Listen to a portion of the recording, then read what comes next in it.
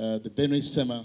Representatives of major development and aid agencies like the United Nations Human Rights Commission and the International Organization for Migration are gathered for the foundation-laying ceremony of a coordination center. Welcome to the microphone, the man who has invited us here. The Benue State Governor is represented by his principal private secretary at the event, which is meant to actualize plans for a regional UN operational hub for humanitarian response. The IOM Chief of Mission to Nigeria speaks on scaling up its intervention. Based on this partnership, we are here to also reiterate our commitment to be behind the government of Benue to provide the necessary assistance to those people. Soon we will be increasing and scaling up our activities thanks to the hospitality of the Benue SEMA.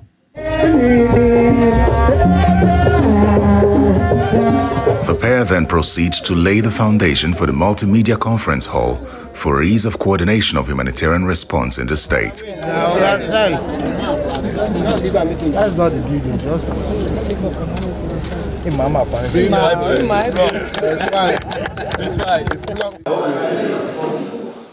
At a media parley afterwards, government representatives announced that the proposal for Benue to host the UN Regional Operational Hub has been approved.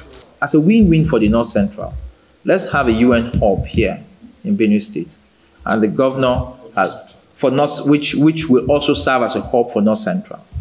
We're communicating that with the leadership of UN. We had this just before the UN former RC left. We're communicating that with the new RC who just resumed.